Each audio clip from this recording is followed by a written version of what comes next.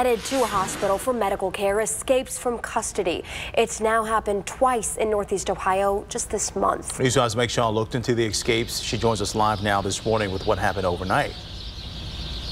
Oh, by 1:30 this morning, Terrence and Homa, that inmate Joshua Bragg, he was back in custody. He escaped from the Medina area just minutes before he was supposed to be transported to an Akron hospital. The Medina County Sheriff's Office says Bragg was not in their custody when he got away, but was instead granted medical furlough, meaning he was supposed to report back to jail when he was released from the hospital, but he escaped before making it into the ambulance.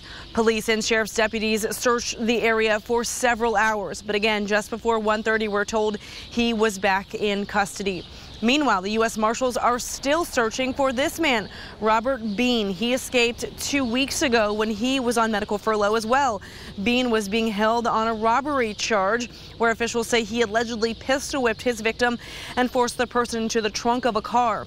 That victim managed to escape and call police while Bean fled from the scene. He is this week's Fugitive of the Week. So if you know where he may be, call the Fugitive Task Force. You can find their number on our News 5 app.